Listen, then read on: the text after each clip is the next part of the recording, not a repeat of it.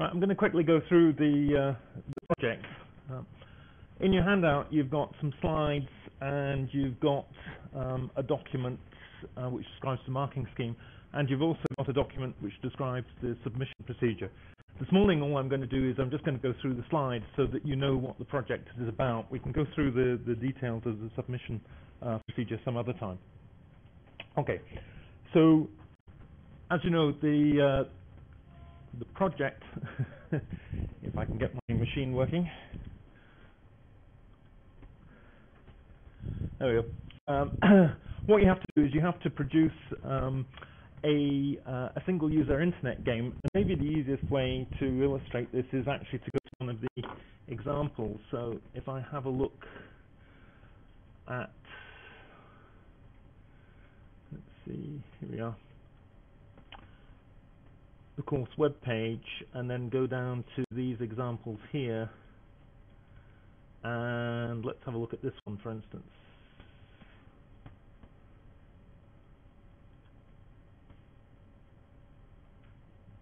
Okay, so here we've got a character. I've forgotten how to make him jump. Anybody spot? And he's, oh, that's, oh, there we go. He's killed himself several times already.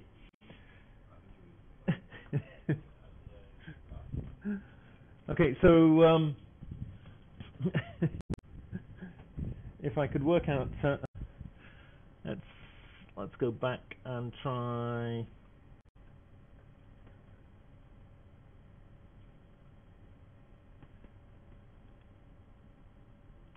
Let's try this one.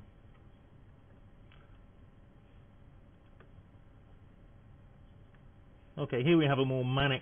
Ah, there we go. Excellent. Right. Okay. Okay. Now, so what we've got here is we've got a couple of animated characters. And we've also got some second order motion.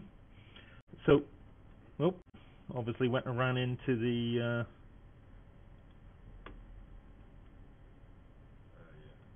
okay. So we've got two characters here, and oh, you can see the second order motion, right? The second order motion is the sort of bouncing thing where there's a bit of dynamics involved. And each of the characters actually has a slightly different second order motion. So the guy sitting on top of the cow, right, is bouncing up and down a little bit. The two characters are made out of a bunch of frames from Sandy's part of the course, right? So what you have to do is, first of all, you have to create your character in Sandy's part of the course. Let me go back to the, where's me? Okay. So first of all, what you have to do is you have to make your animated character.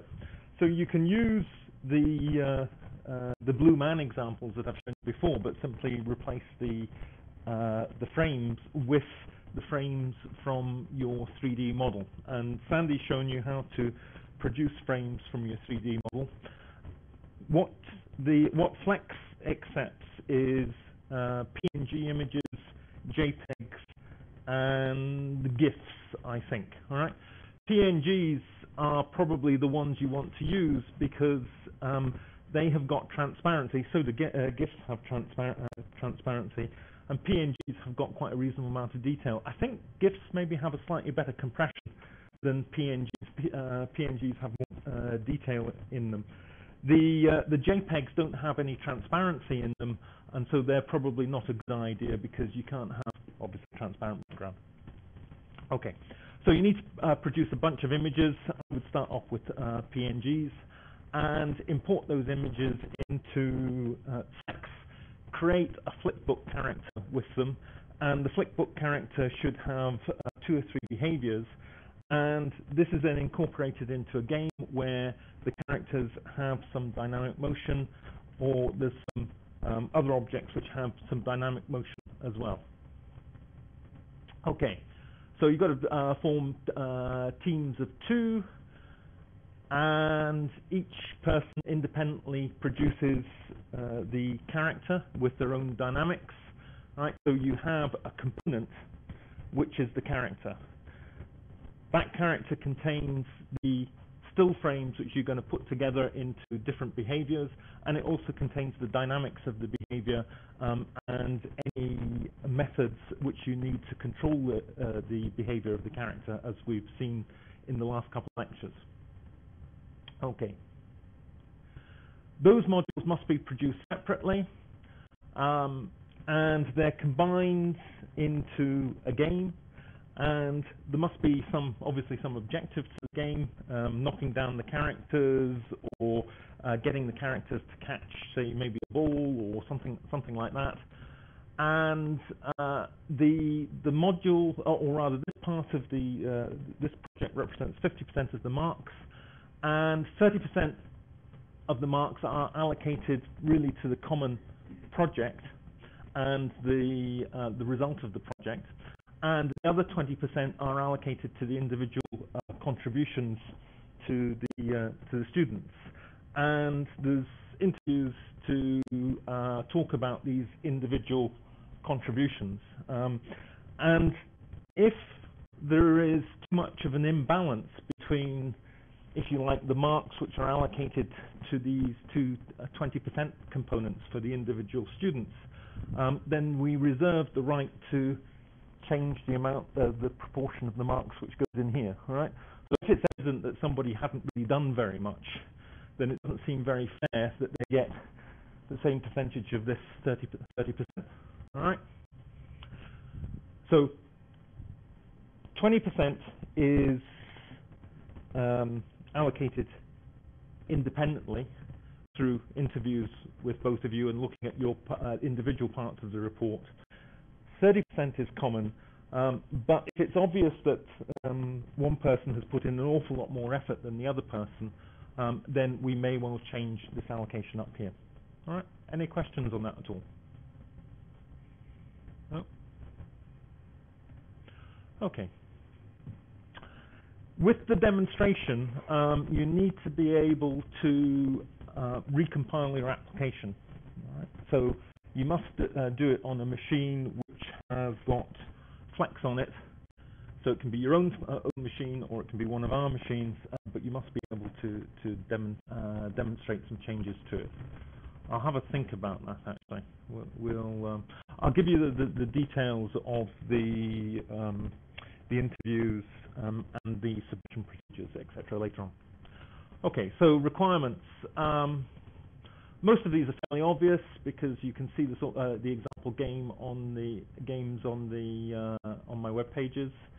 So the games must include 2 sets of animated characters and other simple dynamic objects such as balls, etc. The animated characters should really have some dynamical behavior as well, so you should be able to associate dynamical behavior with those. Users must be able to obviously affect the character's behavior using a mouse or keyboard or some sort of input. And each character must have at least 2 different behaviors, e.g. walking, falling, throwing, jumping, whatever. All right. At least one character and one object must exhibit second-order motion, second-order dynamics. Player score should be recorded in a MySQL database, and there should be at least 3 levels of difficulty. Right, this here is in terms of the scores being recorded in the MySQL database. That's not going to attract any marks. So if you miss this bit out, then you're not going to lose any marks from that part. However, last year what we did was we got the local Adobe office to sponsor a prize, and we picked what we thought were the 4 best ones and showed those to the local Adobe office, and they gave a prize for what they considered to be the best out of the 4. Right, now, in order to be presented as a prize, then we want this function, the recording of marks, to be in the actual project. Right? Now, I haven't confirmed that with Adobe for this year, and given. Okay, so requirements. Yeah, there must be a help section. That's fairly obvious. The source code must be modular, so you've got to put to separate it up into different files. Each module must be written by a single student. All right, so I always get this that after the event, a couple come to me and say, "Oh, we've written these modules together and we can't separate them. You've got to allocate them to one person or the other person." All right. You can always cut the code up into individual functions and distribute those between different files, and then write them separately. But what this means is that you have to think beforehand about who's going to write what and what the structure of the code actually is. So it forces you to be a little bit more modular. And this is what happens in real life anyway, in real firms. People don't jointly write code. They individually write code, and they then maybe have a walkthrough, or the code is rotated onto the next person, and they then use it.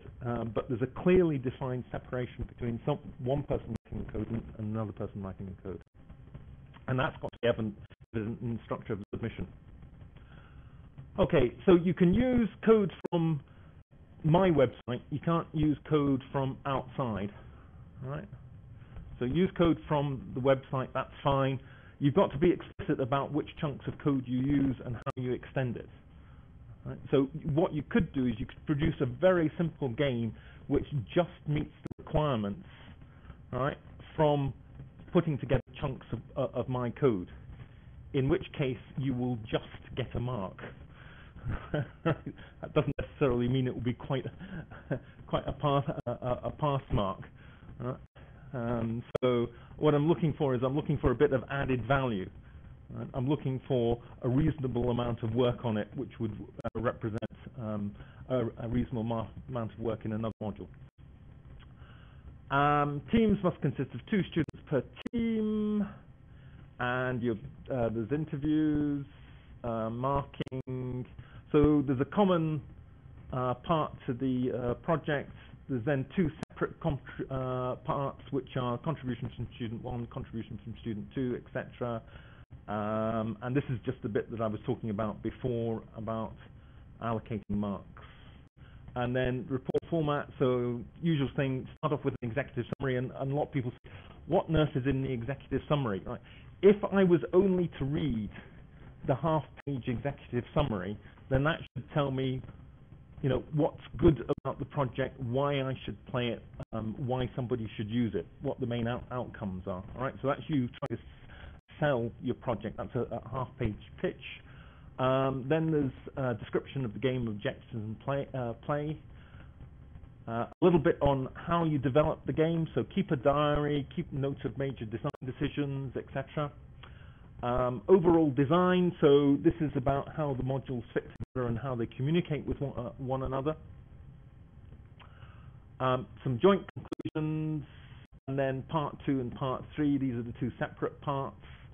And each of these parts has got a summary of the student's role. What else? Okay, I've already talked about taking code from the website. Module descriptions. Yeah, this is just fairly normal. And finally, what you think you've gained from the project. Okay, any questions at all?